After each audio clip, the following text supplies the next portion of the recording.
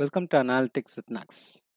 Video, we're going to see about how to split the column, delimited column, right? Comma delimited column, and that cell into multiple rows. Basically, it's not a comma delimited file. Basically, you have one column. In that, you have multiple columns, like multiple data with comma separated. Let's try to see it. So you have data here, like for this employee, he has access to ng123, ng124, ng125. That is delimited column, right? I mean comma delimited column. Now a column with delimited values, maybe I can rename it like that. That value to be changed it to here, right? For this employee, it has to be converted into rows. That is ng123, 124, 125. That is the ultimate aim. So if you are looking how to change it, just continue watch this video. If you're new to this channel, hit the subscribe button right now to learn the tricks in Power BI.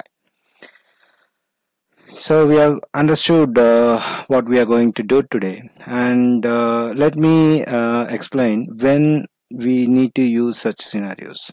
So using a data like this, when we have a data like this, there is nothing but for these employees, he should have access to only these products. Let us try to understand this model. You have a sales data, dim date, and product.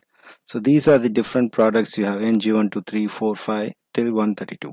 And these are the employee tables, Naga, Kumar, Syed, and Mahesh. You have these things. Now there is a new table. This is not related anywhere over here, where you are getting for the email, for each email, that is the user here. Okay, he is getting these three products. These three products he should have access, 1, 2, 3, 4. So sometimes we will receive data like this, one record per employee, and what are the different products he can able to access. So while using login to this particular user, he can able to see only his products. So this is the ultimate aim we will get used to get this data. It may be any other scenarios as well, but just for your understanding, I'm explaining the security access scenario. So once you receive this, so you cannot join these products with this, right? Because you need to have a single value in your column so that you can join it. But using this, you cannot join it. So we need to replicate each time. I mean, how many products he has? Mahesh has four products access. So Mahesh has to repeat 4 times for each products. So in order to do that, it is very quick trick we already aware of, that is split and using unpivot. These are the two items we need to do to get the desired result. So split column by delimiter, you use comma. So first step is to split by different products. So in this case, instead of choosing the 4 columns and you choose unpivot columns, I would like to prefer choose the email and choose unpivot other columns. This is more safer because now Mahesh has got 4 products access. In future, some other employee will get 5 to 6 products access as well.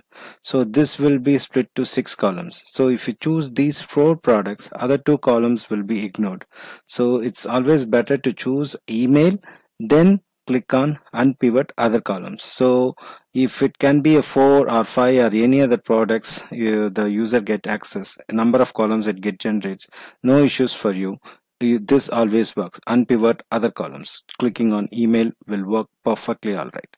Now this as given, you see for Naga 3 products, for Magesh 1, 2, 3, 4. So 4 products he got records. So this column we can get rid of, remove.